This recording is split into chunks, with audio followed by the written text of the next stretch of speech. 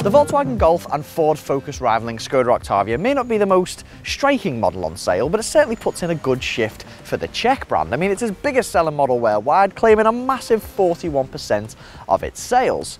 So it's already doing a good job.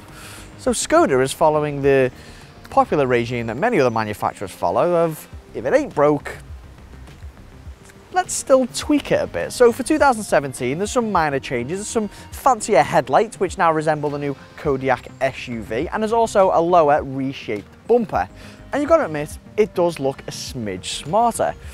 But the bigger changes come with its in-car tech and safety.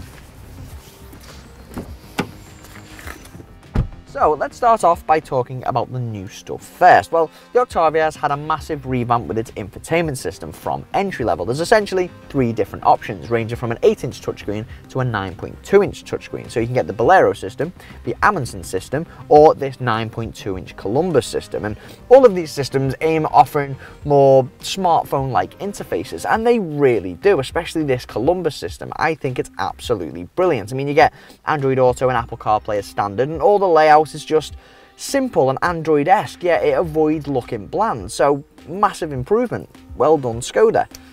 Now, the updated safety kit in the Octavia includes the likes of predictive pedestrian protection for autonomous braking. This comes as standard on our Lauren and Clement model, and this sits alongside the likes of adaptive cruise control and lane departure warning. Apart from that, it's a typical Skoda interior really, which is to say it's smart and well laid out, but not particularly adventurous. In fact, our L&K model does look a bit smarter. It's got this chocolate coloured dash, and the new infotainment system actually really does help in sprucing up Skoda's interior. So yeah, again, well done Skoda, big improvement.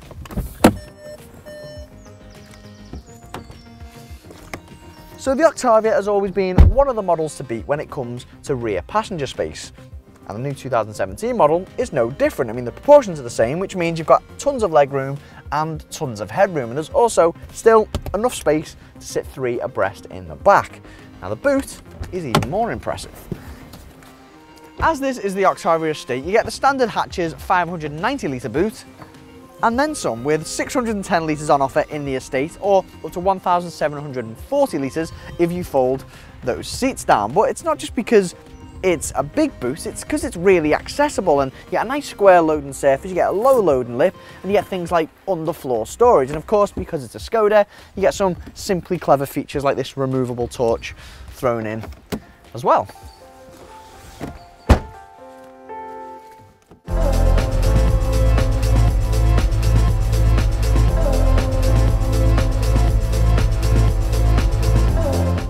Nothing has changed mechanically for the 2017 Octavia estate, so you can expect it to drive just like it did before, which is to say, it drives a lot like a Volkswagen. It's sensible, comfortable, easy to drive around town, and will just happily cruise along on the motorway.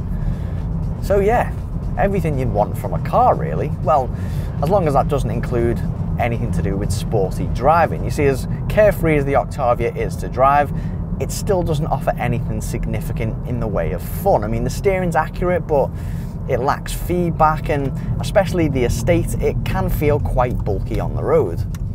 There are multiple driving modes to choose from though. You've got the likes of Sport and Eco, each tweaking the steering and the throttle input slightly, but these aren't really any great shakes. I mean, the highlight for me personally is how the Sport mode can hold onto the gears a bit longer if you want to rev it out and hoon it on a country road.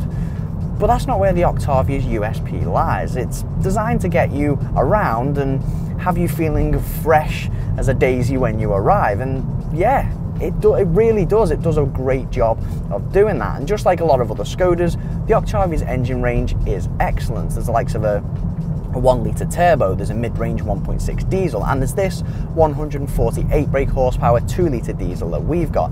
And this engine does a bit of everything really. It's got a sprint time of 8.6 seconds, and yet you'll likely get around 50 miles per gallon quite comfortably. And this automatic DSG gearbox that we've got is really smooth. I mean, it keeps up with even the most erratic shifts in driving characteristics.